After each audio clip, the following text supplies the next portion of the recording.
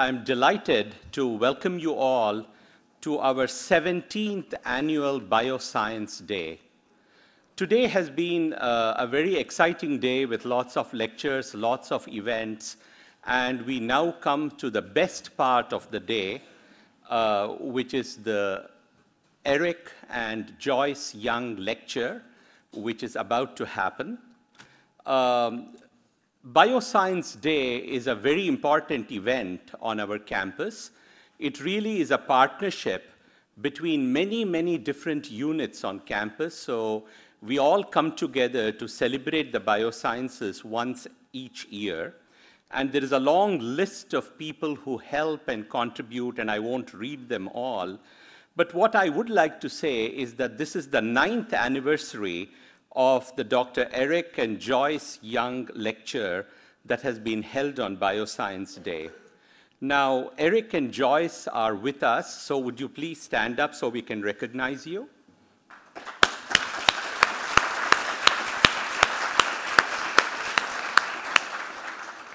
They are a wonderful couple who do a lot for our campus.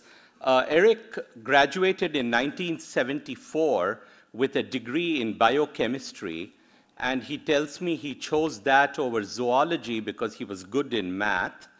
And he went on to become a very successful physician, but later on had another diversion where he went into real estate development and really made a big difference in that arena.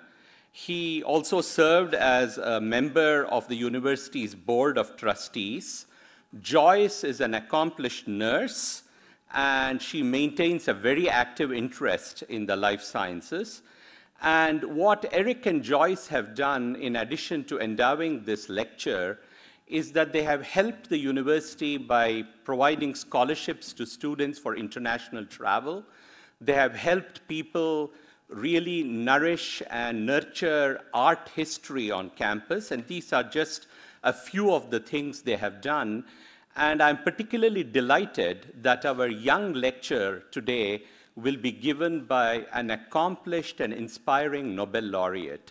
And to introduce Carol Greider, who comes to us from Johns Hopkins, is a former colleague of hers, Greg Ball, who came to the University of Maryland 2 years ago in 2014 as the Dean of the Behavioral and Social Sciences College. Greg is an accomplished scientist himself.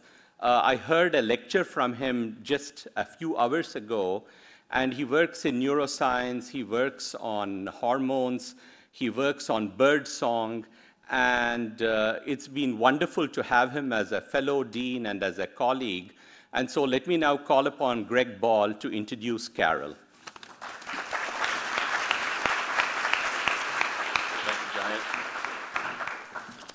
Thank you, Jayant. It's my pleasure and honor to do this introduction. Professor Carol Greider trained at the University of California, Santa Barbara, and did her PhD in molecular biology at the University of California, Berkeley. She did postdoctoral work at Cold Spring Harbor, where she later became a full investigator.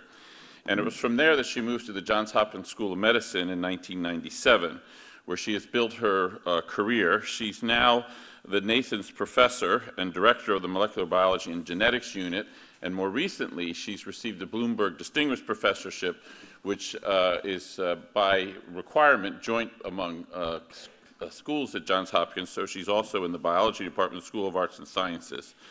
She's very well known for her work on telomeres, in particular the discovery of telomerase, which started when she was a graduate student at Berkeley, and which led her on an odyssey that she has gone from studying basic cell biology, one of the fundamental properties of cell replication, to now concerning much whole organismal level processes like aging and cancer etiology. How I got to know Carol was our daughters were in lower school together, and so she and I became acquainted at soccer fields and things like that.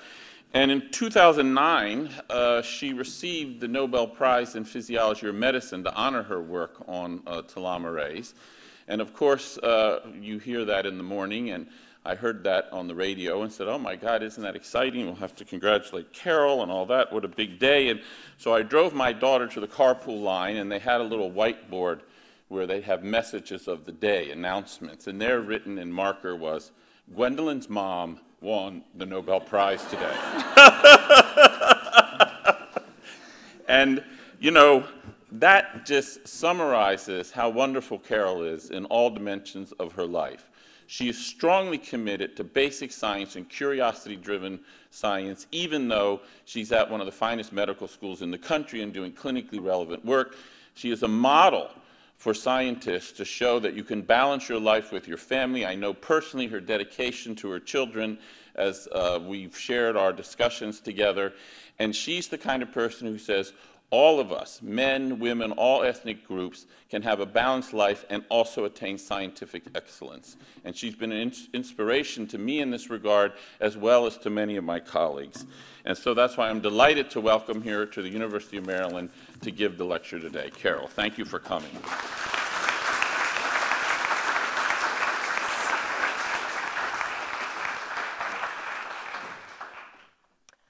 Well, thank you very much for that very nice introduction. It's really a pleasure to be able to come here and talk to you all about some of our past work on telomeres and telomerase, and also try and show you where that work is going. So the topic that we're going to be talking about today are telomeres, which are the ends of chromosomes. So if you look within a cell here, you have all of the chromosomes. If you take one of those chromosomes and bring it out here, most of what you hear about in genetics and molecular biology, biochemistry, concerns all of the genes and the regulation of the genes along the length of the chromosome. But what we're going to be talking about here is this very end bit of the chromosome, the telomere, which is named for telo from the Greek, being end part, the end part of the chromosome. And telomeres play two really important functions. The first thing that they have to do is to protect the chromosome ends. So they protect the chromosome ends from things that may chew away at the ends. They protect the ends from joining with each other or from recombination. So that's one of the essential functions. Another essential function of the telomere is to be able to maintain the length of the chromosome. And we'll be talking about this throughout the talk. So telomeres were first characterized at the molecular level when Liz Blackburn worked with Joe Gall. Joe is now here in Baltimore at the Carnegie Institution. And in 1978, they identified the first DNA sequence of telomeres from the single-celled protozoan tetrahymena. And the reason that they turned to tetrahymena to try and determine the DNA sequence of chromosomes is that a single cell has 40,000 chromosomes. So if you want to understand something at the molecular level and do something biochemical, you go to the source where you have lots of that material. And that's why tetrahymena was instrumental in identifying the DNA sequence. And what they found was that there were simple, tandemly repeated DNA at the ends of chromosomes. In tetrahymena, that sequence was TT-GGGG. So this is just a simple repeated sequence. It doesn't encode for anything, but it's on the end of the chromosome to provide a buffer zone at the end of the chromosome. It turns out that that motif of having simple, tandemly repeated GT-rich sequences is conserved throughout eukaryotes. So organisms that have linear chromosomes have these simple tandem repeats on them. So the telomere is made up of these simple tandem repeats. What's shown here is the actual sequence that's found in vertebrates, modification or a slight variant from the sequence found in tetrahymena, so T2AG3, we call this. Most of the telomere is made up of these repeats, and they are double-stranded. There's a small region at the very end of the chromosome where there's an overhang on the 3' end, which you'll see why that's important in a minute. So in addition to the DNA sequences on the ends of the chromosomes, in order to carry out these two functions of protecting the chromosome end and allowing maintenance, you need to have the proteins that bind to those DNA sequences. So there are proteins that bind along the length of the double strand of the telomere. There are proteins that bind specifically to the single-stranded region. And then there are proteins that bind to those proteins. And collectively, in mammals, we call this complex of proteins that bind to the end, the shelterin complex, named after its role in protecting the chromosome end. So we've known for a number of years now that the way that you copy chromosomes every time a cell divides, you can't copy to the very end of the chromosome. So what's shown here is meant to represent most of that chromosomal DNA in this black box here. And what I'm highlighting are those tandem repeats at the ends of the chromosomes. And so every time the cell divides, what happens is that there are a few repeats that are lost from the end of the chromosome by the nature of how the replication machinery copies the DNA every time the cell divides. So with each round of cell division then, the chromosomes are predicted to get shorter and shorter. So how could this actually be if when we're copying our DNA, every time you're losing a little bit of repeat from the end of the chromosome? So what I'll tell you is what we were able to understand about how the cell deals with this, what's called the end replication problem. But as I said, the telomeres basically provide a buffer zone. This is a non-coding bit of DNA, and you can lose some of it, and there's no consequence whatsoever. But what I'll be telling you about is when the telomere gets to be very, very short, then there is a consequence of DNA damage that's encountered. So how does the cell normally deal with the fact that with each round of replication, the telomeres are shortening? And this is what, together with Liz Blackburn, I was able to identify back in the 1980s, and that is this enzyme that we call telomerase. So telomerase is an enzyme that contains both a protein component as well as RNA component. And what it can do is it can recognize when telomere has become shorter, and it will add these simple tandem sequence repeats back onto the ends of the chromosome. So rather than solving the end replication problem, you just allow there to be some shortening of the telomeres, and then the telomerase can elongate it so that the telomere is always maintained about an equilibrium. So we'll be referring to this telomerase enzyme throughout the talk. And this catalytic conserved protein component here is what we call TERT. That stands for telomerase reverse transcriptase, because this enzyme is very similar to reverse transcriptases that you may be familiar with, like from HIV or other retroviruses. And it can use part of the essential RNA component, which is shown here in this hairpin structure, that is the template region of the RNA, which contains the complement to the T2AG3 repeats that are on the ends of the chromosome. And so the catalytic activity of this TERT acting on the RNA component, which is part of the enzyme itself, allows the addition of these telomeric repeats onto the ends of the chromosome. So I won't go through many years of biochemistry trying to understand how this enzyme functions, but what it does is to add this single strand, GT-rich strand onto the end, and then conventional polymerase can fill in the other strand, so you get net elongation of the ends of the chromosome. During cell division, most of the telomere is replicated by the conventional DNA replication machinery. The telomerase just has to add a few repeats onto a few telomeres every cell cycle to be able to keep up with the natural shortening that occurs and establish the telomere length equilibrium. So we were curious a number of years ago to ask the question, what would actually happen in the setting of an animal if you can't top up those telomeres and the telomerase is absent? So we set out to generate a telomerase knockout mouse. And so what we were able to do is to identify the RNA component of telomerase that we are calling here imaginatively TR for telomerase RNA.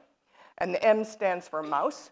So in the mouse, we generated a heterozygous mouse which lacked one of the two copies of the telomerase RNA. And when you breed two such heterozygous mice together, you get, of course, the wild-type animals, the heterozygous animals, and the completely null animals. And these animals were born in normal Mendelian ratios, indicating that there was nothing wrong with these, what we call G1, or first-generation telomerase knockout mice. So we took these first-generation knockout mice, and we bred them to each other to generate the second generation telomerase knockout mice. They were also born in normal Mendelian ratios, and there was nothing wrong with them. So we continued that breeding, got the G3, the G4, G5, and the G6.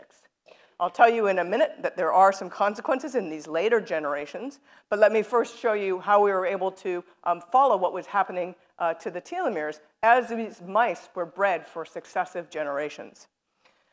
So we used an assay that was developed by Peter Lansdorp in Vancouver to measure the telomere length on these chromosomes. What's shown here is a metaphase spread of mouse chromosomes with the DNA stained in blue with DAPI, and then the telomeres are hybridized with a probe that is just 3 of those telomeric repeats. And since the mouse chromosomes are over 20 kilobases long, the number of probes that hybridize is proportional to how long the telomere is.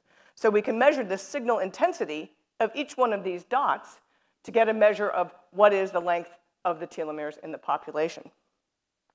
And so when we do that, and we look at the parents, and then look at the different generations of breeding of these telomerase knockout mouse, what we see here is these nice frequency distributions. So what's shown here is the signal intensity, which is a measure of telomere length, versus the number of ends, chromosome ends, that have that intensity. So you have this nice equilibrium. And this is normally what is occurring in the mice, where you have some shortening due to replication and then lengthening due to telomerase that establishes this equilibrium telomere length. However, when you don't have telomerase, and now we look at the G2 generation, the G4 and the G6, you can see that that signal intensity is shifting to the left. So you're losing telomere length with each successive round of breeding of these telomerase knockout mice. So what actually happens in the mice, the first thing that we noticed is that at the cellular level, what happens is that you start to get increasing amounts of either cell death, apoptosis, or in other cell types, a permanent cell cycle arrest known as cellular senescence. And what that tells us is that we are only seeing these phenotypes in these very late generations of the telomerase knockout mouse. They're not seen in the early generations. So what that tells us is that it's the short telomeres, not the loss of telomerase, that causes this cell death. If it were the loss of telomerase, you would see that phenotype in this very first generation where you have no telomerase. And the only difference between these mice and these mice is that they've had this progressive telomere shortening. So what actually happens at the organismal level is we have a number of tissues where you have loss of tissue renewal capacity. So in the testes, we see germ cell apoptosis. In the intestine, you see significant atrophy of the normal villi in the intestine. In the blood, there's bone marrow failure. The skin, there's decreased wound healing, and there's also premature graying in these mice. And I'll have a lot more to say about phenotypes as we go later into the talk. But most of these phenotypes that we initially saw had to do with cell types which are high turnover cell types. So the number of divisions that they are going through leads those cells to have short telomeres and then not be able to continue to renew. So why is it that a short telomere would cause cell death? Again, I'm going to summarize work from a number of different laboratories over the last 10 or more years. And what's become apparent is that the short telomeres signal a DNA damage response. So in the normal DNA damage response, if you have double-strand DNA and you have something that causes a break in that double-stranded DNA, that broken DNA is recognized by specific proteins, and that starts off a signal transduction cascade that goes through the ATM kinase, through a number of other signal transduction molecules, and then P53 is activated, and the cells, depending on what cell type they are, can undergo either apoptosis or cellular senescence. So there's been a lot of work in this area in the DNA damage response over the last 15 years. And so what we were able to determine is that when you have a telomere, this telomere normally distinguishes a chromosome end from a double-strand break. So it says I have all these telomere proteins here. I'm not a double-strand break. But now, when the telomere gets to be too short, you've lost that signal. And this is recognized by proteins which also signal through ATM, through P53, and the cells then undergo either apoptosis or cellular senescence. So that's the molecular mechanism by which the cell death is signaled when the telomeres get to be very short. And it's what underlies the fact that we saw no effect in the first, second, third, fourth generations of telomerase knockout mice, because it's not until the telomeres get to be super short that you trigger this event. So why does telomerase matter? So I'm going to move away now a little bit from our molecular characterization and tell you some about what we've been able to understand how this plays a role in human disease. And then I'll circle back around at the end of the talk and tell you a little bit more about what we know mechanistically. So we've been able to learn that telomerase is absolutely essential for two areas that contribute to human disease. The first is in normal tissue renewal. If you have tissue-specific stem cells that have to make more stem cells and also give rise to various progenitor cells, telomerase is essential for the maintenance of the chromosomes during that renewal process. Telomerase also plays an important role in cancer. If you have specific cells which are self-renewing, and again, the pluripotent stem cells downstream from them, if there's a cell that undergoes a particular genetic change which drives it toward cancer, that cancer cell has to be able to solve the telomere problem and maintain its chromosome ends, or it will undergo apoptosis.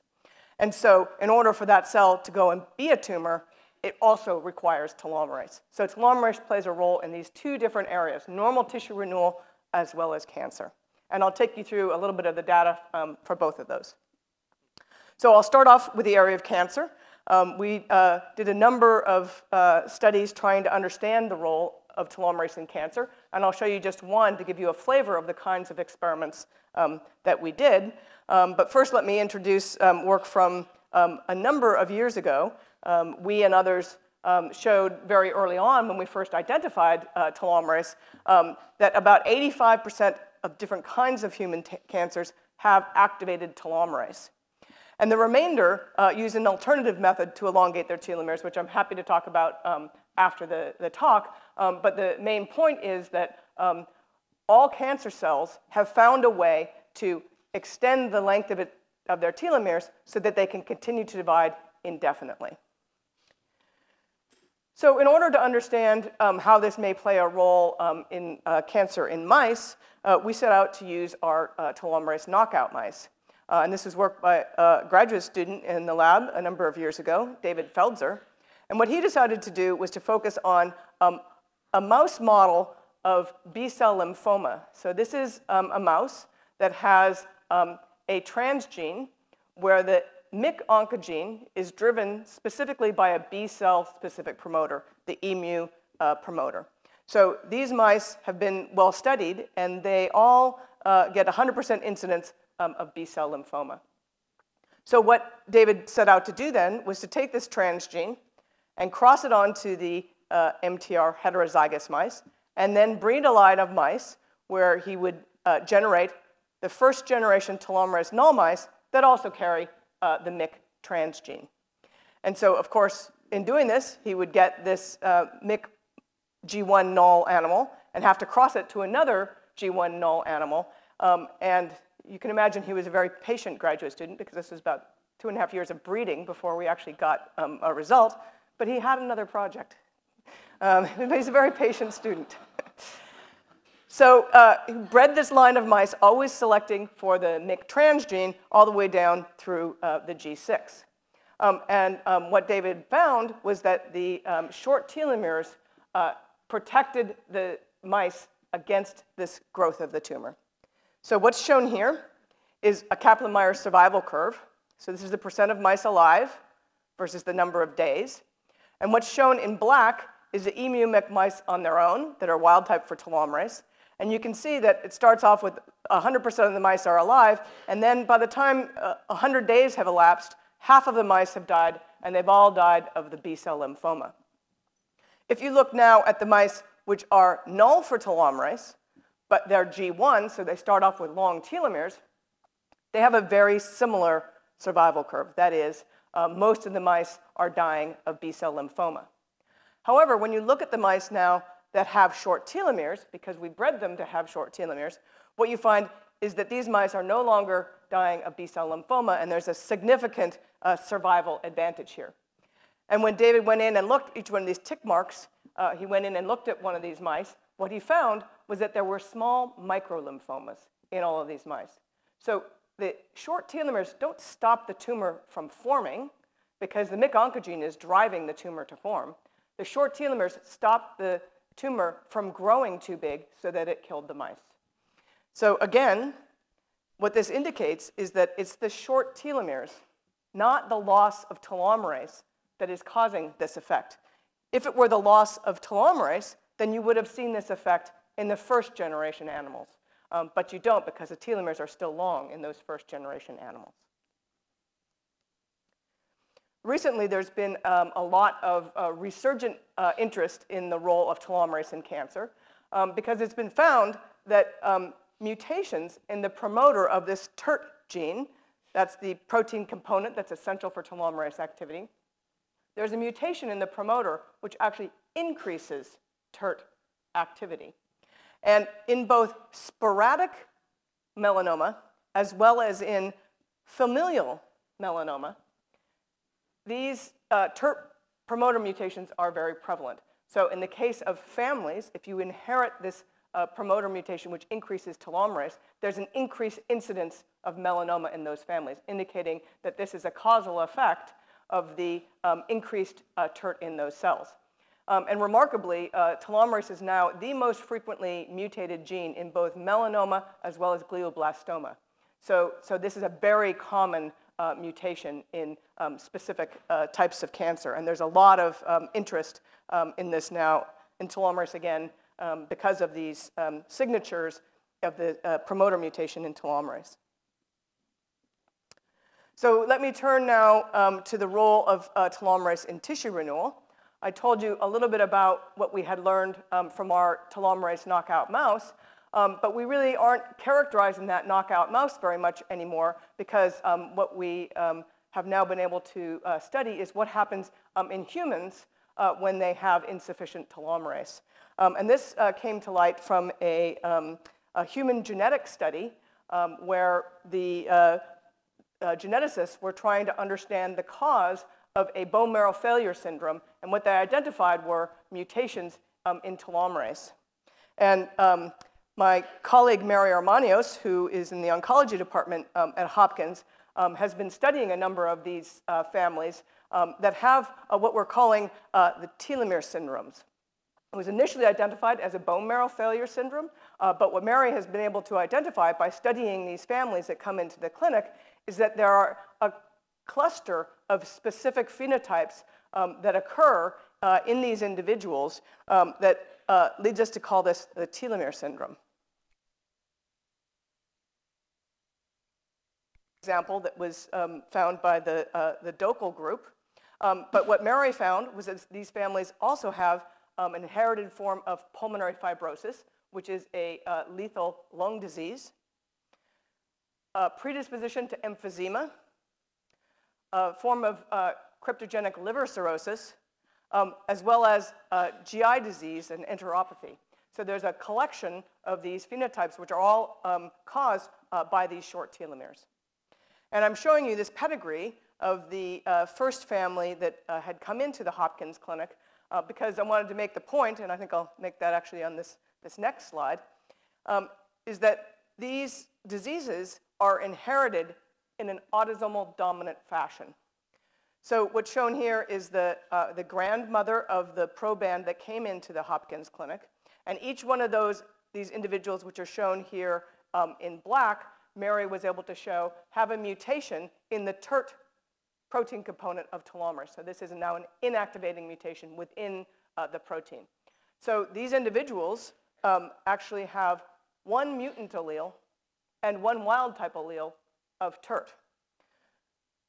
One of the things that Mary noticed, as well as the Nobel group, is that within a family, there's something called genetic anticipation.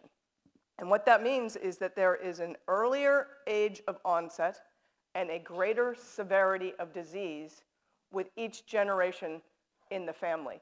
Typically, this genetic anticipation, if you read about it in a genetics textbook, they would indicate that this is something you would see in Huntington's disease or diseases where you have triplet repeat expansion. In this case, this is now the second molecular mechanism, that is telomere shortening, is the second molecular mechanism that is known to underlie this genetic anticipation. The other thing that really struck us is that the affected people are heterozygous. At the time, the Dokel group had found mutations in the telomerase RNA component, and Mary found mutations in the TERT component. But in each case, this is inherited as an autosomal dominant fashion. So if you inherit the mutant allele, then you have a predisposition for disease. So what this suggested to us from a molecular mechanism is that if you have one wild type allele and one mutant allele, it may be that somehow that mutant allele is taking the wild type allele out of function. That would be a dominant negative kind of effect. An alternative is that you have one wild type allele and one mutant allele, and it's just not sufficient to have only one wild type allele. And so I'll show you that we were able to show that, in fact, haploinsufficiency, it's just not enough to have one copy of telomerase. You can't maintain that telomere length equilibrium over a number of generations. And so the way that we set out to do this was to go back to our telomerase knockout mice. And now, when we cross these heterozygous mice together, we get out, as I said before, the wild type, the heterozygote, and the null animals. But now, rather than focusing on the animals that have no telomerase, we looked at the animals that had half the level of telomerase. And we were able to show that the heterozygotes really do have half the level of the enzyme activity. So when we take these now heterozygous generation 1, and we breed them to each other, we get heterozygous generation 2, heterozygous generation 3, etc., for a number of generations, never allowing this allele to be null, but always a heterozygous state. And what we found was that there's progressive shortening of the telomeres by that same assay that I showed you, the Q-fish assay. With each generation, there's shortening of the telomeres, indicating that having half the level of telomerase isn't sufficient to be able to maintain telomeres over many generations. And when we look at the mice, and again, this is a Kaplan-Meier survival curve, here's the percentage of mice alive versus the number of days. And if you just focus first on the wild type animals, that's shown here in black. And when we look down at the heterozygous generation 10 animals, you can see there's a significant decreased survival. So these animals typically die from complications of both immune deficiency as well as the GI disease, the villus atrophy that's seen in these mice. So this indicates that the inheritance of short telomeres decreases survival, because what's happening across these generations is that those short telomeres are going from one generation to the next, and now you have a decreased survival, which is very similar to the genetic anticipation that's seen in the human telomere syndrome families. So my colleagues and I had shown back in the 1990s that remarkably, in humans, if you look with age, that there is telomere shortening with age in normal human cells. So this is an example of a study where the that's a mean telomere length, is plotted here, and the age of the donor, and this is from white blood cells. So there's a progressive decline in the telomere length with age in humans in white blood cells. At first, we thought that may be that the telomerase isn't active in these white blood cells. But now what we know is that there is the ability to express telomerase activity. However, because telomerase is so limiting, recall that having even just half the level causes telomere shortening.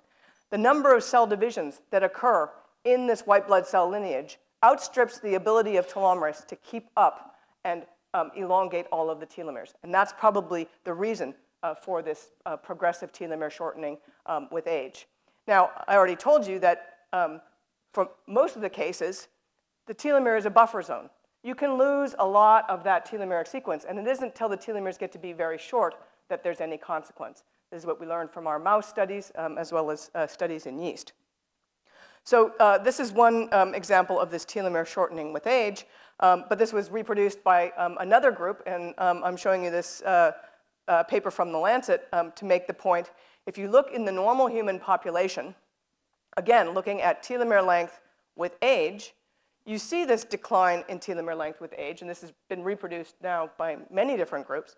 But the normal distribution in the population has a very wide distribution. There have been some things written in the popular press over the 10 years that telomeres could somehow determine, how old you are. And somebody once called me up and said, I have this bird. Can you tell me how old is it from the telomere length? And you probably would know more about the bird than I would.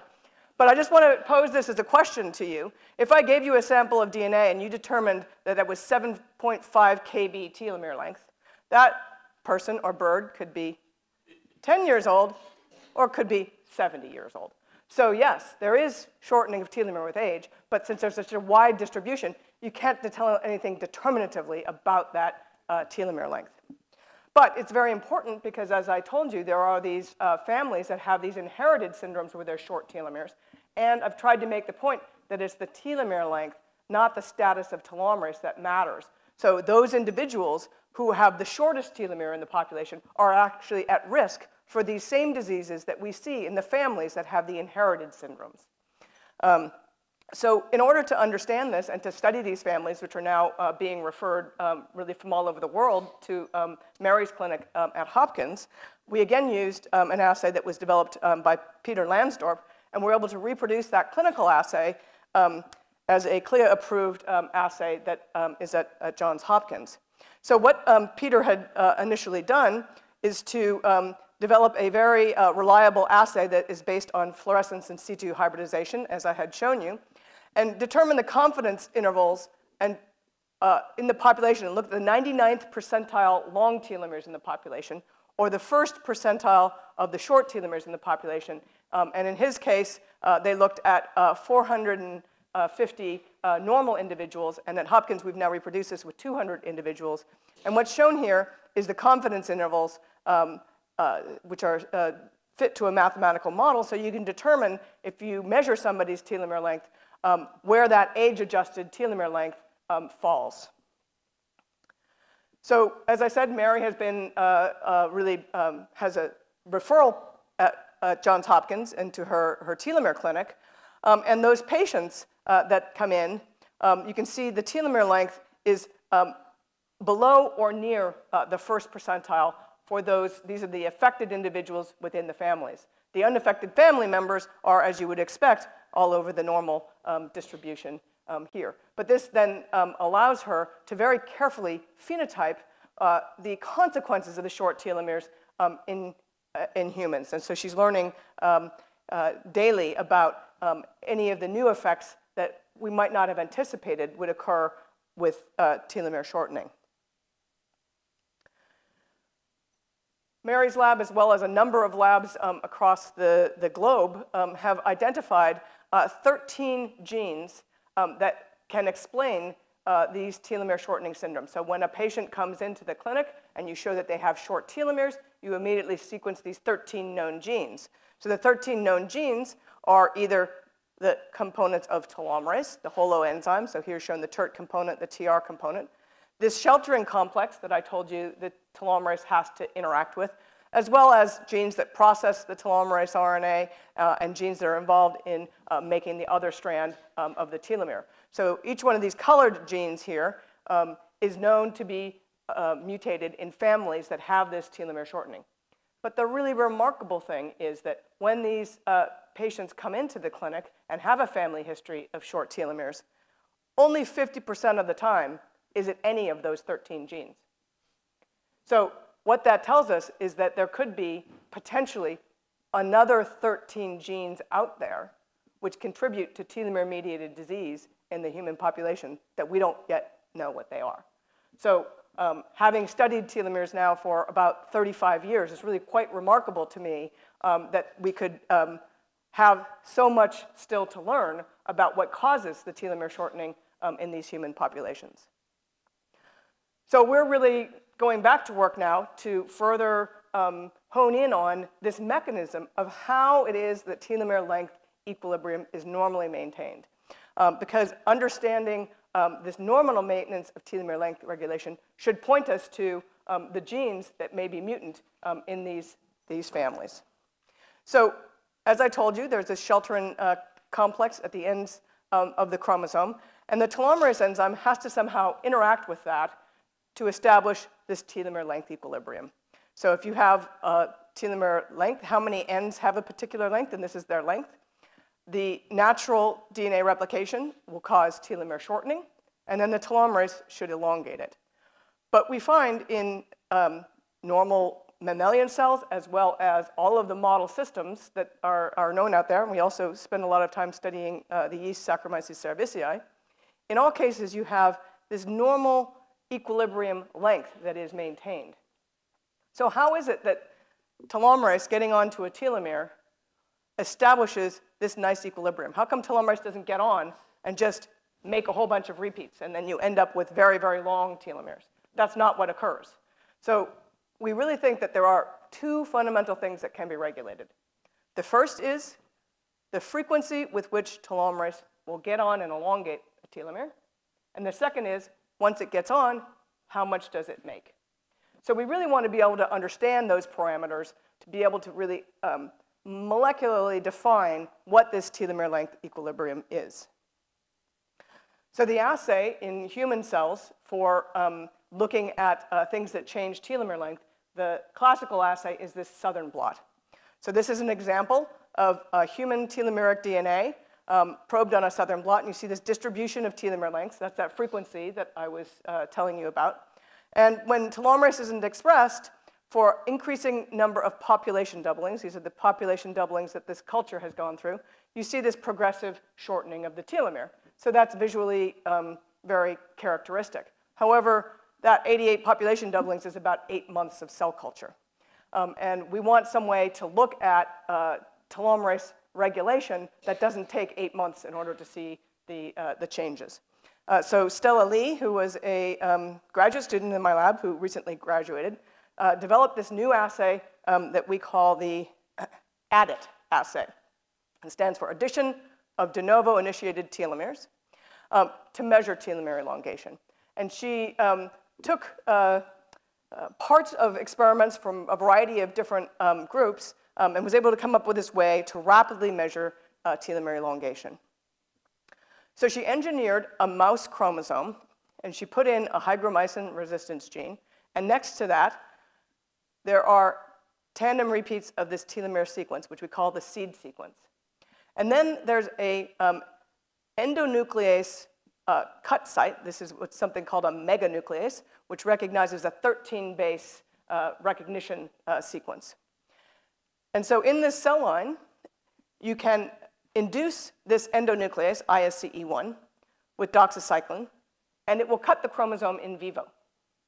And then telomerase will go and add telomeric repeats onto the end of that. And by knocking down genes or adding inhibitors or drugs, you can see whether or not you can change that, and you can do this in one cell cycle, so in 24 hours rather than in 8 months. So I'll show you a little bit about how this works. So Stella was able to adapt a method that was initially used by Duncan Baird's group, where they found a way to take a telomere and ligate on a specific sequence as an adapter onto the end of the telomere. And then you can use that adapter and sequences within the hygromycin gene and do a PCR. And that will determine then the length of that telomere by that PCR product. So in order to see whether or not we could measure telomerase activity, Stella did this in either a telomerase positive cell line, or we generated from our telomerase knockout mouse cell lines that were telomerase negative. Or as a control, she just took genomic DNA and cut it in vitro in the test tube with ISCE1, ligated on an adapter, and then did the PCR. So let me just focus here on this F2 primer, just to go through one example. So this would be now a PCR between this region in the hygromycin and this Telomerase adapter that was added. If you look at the control lane here, which is the in vitro cut material, this is the size of the PCR product that you would predict just below 2 kb that you get from PCR of this initial seed sequence. In the telomerase positive cell line, what you see is you have things that are above that length. And in the telomerase negative cell line, you see primarily things that are below that length. So this is the kind of readout that we had to determine, is telomerase actually elongating that seed sequence? So if I could just take a minute here and ask, has anyone in the room done PCR? Has anyone in the room had a PCR artifact happen? Yeah, probably more of you than have actually done PCR, right? So we're really excited by this assay, but it's not really that exciting looking at this little blur on a PCR product. So what we decided to do was to use a sequencing method to look at what the length of those products are and the sequence of the products. And we turned to PacBio sequencing, which is a method that does a long read. So typically, the sequencing that you may do, Illumina sequencing, will have read lengths of about 100 base pairs. And of course, that would not help to read out 100 base pairs because you would just get all of these little tiny sequences. But the PacBio sequencing will start at one end and sequence all the way through on a single molecule to the other end. And so we subjected these PCR products to the PacBio sequencing. So what's shown here is, again, the cartoon of the hygromycin with the seed sequence and this control that we've ligated on here. And so each one of these little lines, there are hundreds and hundreds of little lines going across here. Each one of those is a sequencing read from the PacBio sequencing. And we've color-coded it where the hygromycin here, everything is aligned here at the border between the hygromycin and the telomere sequence. And each one of these reads, the telomeric sequence, is shown in the perfect match is shown in the lighter color of orange, and an imperfect match is shown in a darker color of orange. PacBio sequencing is notorious for having about a 15% error rate, but we don't care because we don't really want to know what the sequence is. We want to know what the length is. We want to use this sequence as a ruler to determine how long the products are. And so you'll see also PacBio sequencing generates what's called indels, insertions and deletions. So some of these products are slightly longer than others because of the error rate in the PacBio sequencing. But in general, what we see here is that here we have the ISCE1 site, and the products that we are sequencing have to include the hygromycin and this adapter that was added onto the end so that we don't sequence things where the polymerase just fell off. So in the telomerase negative, you get these products here, which I will go through. But the first thing I want to show you is that in the telomerase positive cells, you have this class of products where you have this ISCE1, this 13-base unique sequence, and you have telomere sequences past the ISCE1 site. So when you blow that up, what you see is you have these telomeric sequences coming in, and now you have this unique site, this ISCE1 cut site, and then telomeric sequences on the other side. And what that indicates to us is that those must be the chromosomes that had de novo addition of telomerase. We can be very confident that those were de novo addition by telomerase. And if we go back here, none of these reads that are slightly longer in the telomerase negative cells have that signature of having the ISCE1 and then telomeric sequence beyond it. This long product could potentially be due to PCR slippage during either the sequencing or the PCR step. So what we quantitate here is the percent of the chromosome ends that have extension beyond the ISCE1 site. So that's our criteria. So now we can do several things. We can look at things that might perturb telomere length. We can also look at essential genes because this is done for a single cell cycle. So anything that may kill the cell, that's okay, that's not a problem. We can assay the role of essential genes for telomere elongation. So what Stella decided to first look at was the role of ATM. And as I told you earlier, in double-strand breaks, ATM, if you have a double-strand break, ATM will be one of the early things that transduces a signal. And what the ATM signal does at a double-strand break is allow cell cycle arrest. It could be a permanent cell cycle arrest, cell death, or it can pause the cell cycle to allow repair of that DNA damage. In the case of short telomeres, we knew that the short telomeres signal through ATM, and they can cause a cell cycle arrest or cell death, but we wondered if there was this other pathway that may be present that we didn't know anything about. Now, the role of ATM in human telomere elongation has been somewhat controversial. It's been known for a number of years that the yeast homologue of ATM, which is called TEL1, has short telomeres and has been shown to regulate telomere length. In mice, there was no evidence for ATM in telomere elongation, and a number of papers in human cells, some said ATM is involved, and others said ATM was not involved. So we thought that we would use this added assay to examine the role of ATM in telomere elongation. So what Stella found in her control samples, she saw about 25% of the telomeres were elongated past the ISCE1 site. And when she either used a drug that would knock down ATM, and she did the controls to show that the drug was actually knocking down ATM activity, or siRNA against ATM, she found a significant reduction in the elongation, indicating that ATM plays a role in telomere elongation. The problem was, of course, we have here a new assay and a new result. So we can't use the new assay to determine the new result until we know that the assay is important. So what she then did was a couple of experiments. I'll show you just one experiment that she did to look at the role of ATM with a more conventional assay. And that was she took cells and infected with a lentivirus that overexpresses both components of telomerase, and then measured telomere length at day 2 or day 5, either with or without the ATM inhibitor drug. And what this looks like on the conventional southern blot is you have telomere lengths here, this nice equilibrium distribution. And then when you add this overexpressing virus, you see that the telomeres get significantly longer in a short period of time. However, if you do this in the presence of this drug, which is inhibiting ATM, you block that elongation. So it was another way of showing the role of ATM and also helping to validate our assay. So we can use this assay now to get at some of the important regulators that are playing a role in telomere length. Sorry, this is just what I showed you already. So I've told you two stories. I've told you the story about telomerase playing a role being required for the growth of cancer cells.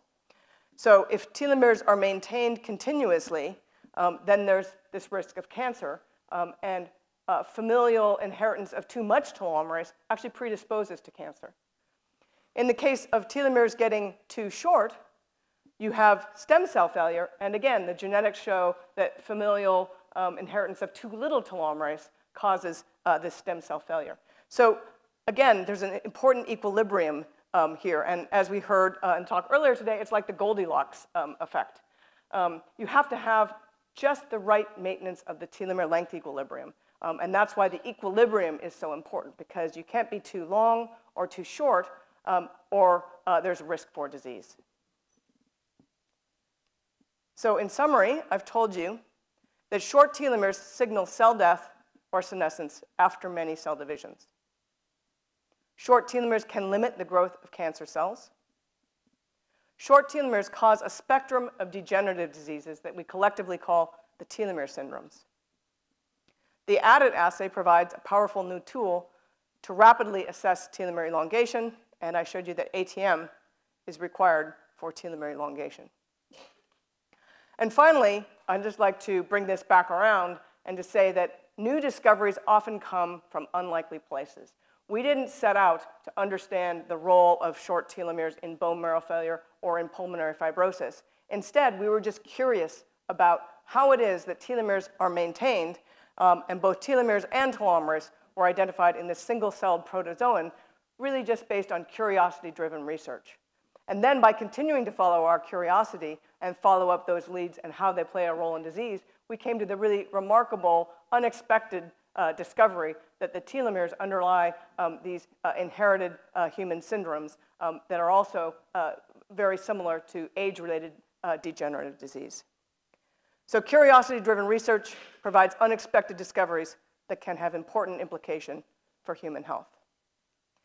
And I just want to thank all of the members of the Greider lab, as well as our collaborators in the Armanios lab, and a number of these experiments were done by past members. So thank you very much.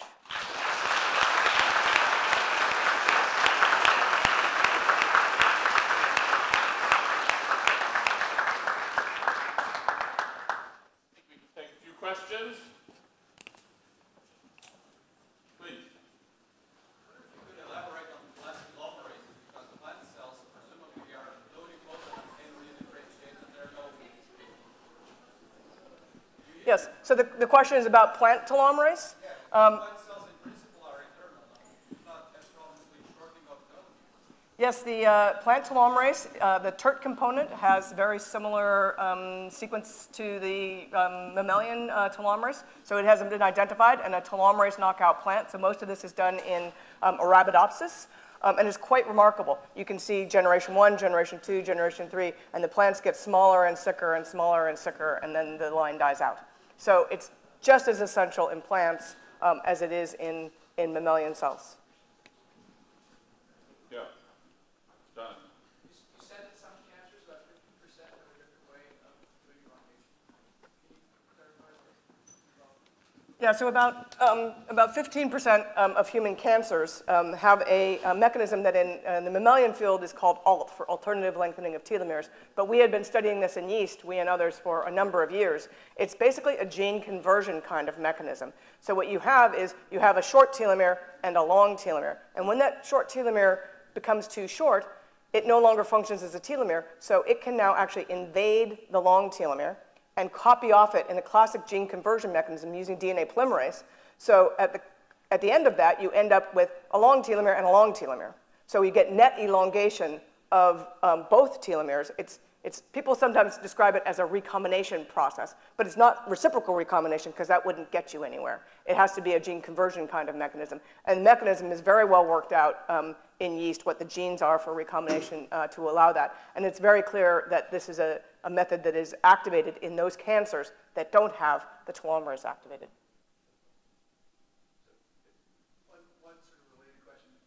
Does the shortening with the aging of the telomeres put an absolute limit to human longevity? Well, this has to do with age-related degenerative disease, right? So telomeres are not the thing that limits total longevity, and we know that because we can look at mice. There are some mice that have about 10 kb telomeres and other mice that have about 100 kb telomeres. And the lifespan of the mouse is not different. And if you follow the aging field, there are many different mechanisms that people are studying in the aging field. There's hormonal pathways and oxidative stress pathways and a variety of other kinds of pathways. So if you imagine, let's just guess, that there are 10 different things that impinge on maximum lifespan, telomeres play a role in a number of these diseases. So they're one of those things. But if you just change one of those things, you're not going to change the maximum lifespan. And so telomeres do not determine human longevity, but they play a major role in the diseases that you may get up. So we call that the health span. So if we can affect the telomere-mediated shortening and find a way to elongate the telomeres in those patients, then we should be able to alleviate the disease and increase their health span so they can reach the normal expectancy. Yes.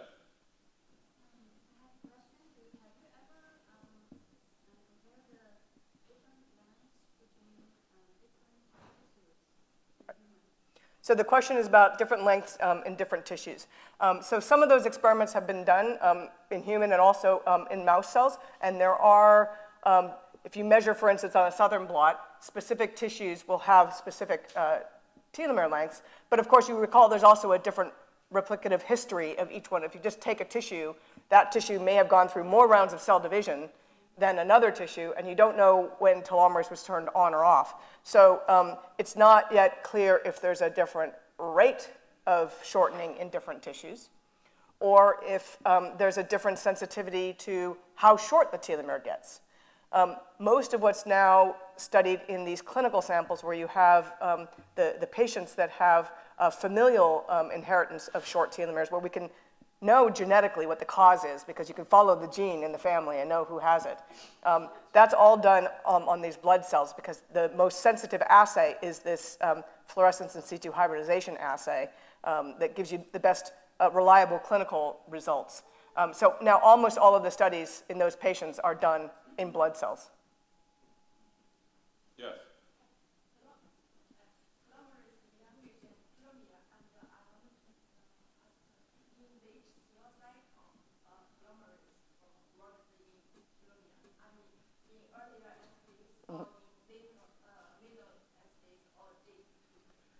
So telomerase elongates the telomere in very late S phase, and that's conserved across all organisms where it has been studied. And in another conversation we could have offline, I have a specific molecular mechanism for why I think it's occurring in late S phase that actually links the active DNA replication directly and mechanistically with telomere elongation. I just published it as a review article. I'm happy to talk about that. So I think it's not a coincidence that it elongates telomeres in S phase. I think it's actually traveling with the replication fork and then elongating the telomere at the end of the chromosome. Carol, this seems like a really appealing target for a general cancer therapy. Are there prospects? I mean, when you think about it, almost every cancer could potentially be attenuated through this mechanism. Are there ideas coming up that might do this? So when we started off with the telomerase knockout mouse, the first thing that we looked at was this cancer question. That's why I told the cancer story first. And there was a lot of excitement about a telomerase inhibitor. And so there were companies that started looking at telomerase inhibitors, and we talked to some of them. And now that we also know that there is this other side of having telomeres that are too short, you would want to be very careful about who you would to give a telomerase inhibitor to. I still think that you could save lives on both sides, but you have to be very careful, and this is where the whole individualized medicine, precision medicine comes in, is that if somebody were at that first percentile for telomere length, you might wonder about the efficacy of a telomerase inhibitor. That being said, there were a number of companies that set out to make telomerase inhibitors. Only one of them, this company, Geron, got to clinical trials. Several of their clinical trials failed. It's not clear yet what's happening going forward. But so far, what's been released publicly is there's just one compound that people have put into clinical trials. And you would think that people would be developing other compounds to go into clinical trials. So I do think it's still a very good target for cancer. But now that we know and have a way to measure the side effects, one could do that in a more nuanced way and stratify patients appropriately. Yes, Claire. Hi. So your studies in human populations were for people that were heterogeneous for the telomerase deficit. Heterozygous, yeah. Heterozygous, sorry. If people were homozygous for the deficit, is that implicated in premature aging syndromes like progeria? So we would argue that the individuals that are heterozygous, that these are premature aging syndromes. All of these things, the pulmonary fibrosis, bone marrow failure, there's also decreased immune function. So these are all what we would normally call age-related degenerative diseases. So it is a premature aging syndrome. The individuals who have been identified that actually are homozygous, they die very early and have very severe short telomeres, so usually in the first year of life.